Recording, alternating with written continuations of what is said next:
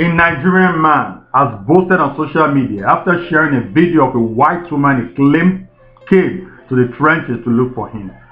Please, if you are new to this channel, don't forget to subscribe and hit the notification bell so you don't miss any update from this channel. According to the man, the love the lady has for him was enough for her to overlook certain things and visited him even though he's living in the trenches.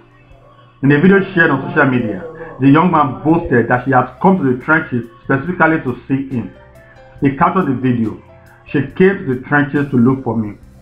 However, some people claim the lady is a popular TikToker and that the man in the video is using her to chase clout.